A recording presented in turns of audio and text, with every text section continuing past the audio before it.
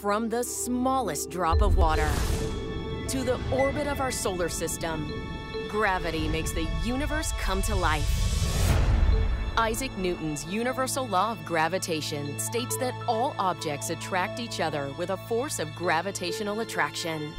This force is directly proportional to the masses of both objects and inversely proportional to the square of the distance that separates their centers. This mathematical relationship is referred to as an inverse square law, since one quantity depends inversely upon the square of the other quantity.